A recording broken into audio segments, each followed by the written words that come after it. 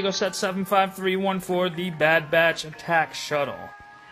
Minifigs are awesome. Here we got Wrecker. Looks really, really good. And here we have Hunter.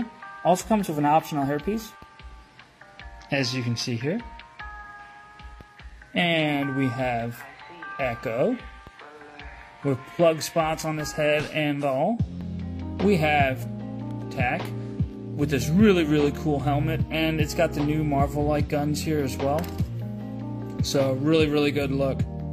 Optional hairpiece there as well. The visor on this helmet there is not movable, it does not come down. We have a gonk droid. This is very similar to what we got in the advent calendar a couple years ago, or maybe it was last year. And then we have Crosshair, who looks awesome in his all black armor. You can see the face there, perfect. This speeder is very, very Clone Wars like. You can see they used the same skis again they used in the past, the attachments there, just like in the past. Stud shooters in the front. It's a very, very good looking set. A few stickers here, and then there's some here in the back as well. But all in all, this is a really, really good speeder. I like it, love the color, because it's not the red and white like we're used to from the older speeders. Tech speeder is just, it's okay. It's just, there isn't much to it. No stud shooters or anything. Again, just kind of okay. It's really light. I mean, you have Crosshair speeder, which is so awesome, and then this is kind of like meh. And here's the shuttle. First off, I love the fact that this is printed and not a sticker. So the center section lifts up, and you've got a compartment on the inside. Not a ton of space. Little storage compartment here that opens up.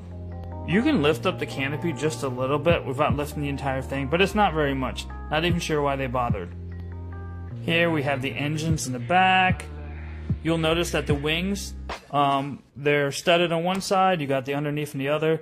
That center wing here, unlike using the 1x2 bricks like before, they've used it just using Technic or just using regular plates. Kind of weird, but it works.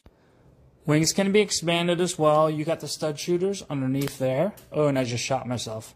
There is no landing gear underneath, which I think is kind of a bummer. The other thing is make sure you don't lift it by the center section, because all that will come up.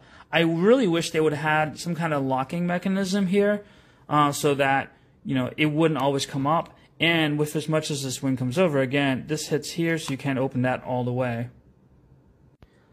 It's a great set. Displays better with the wings open.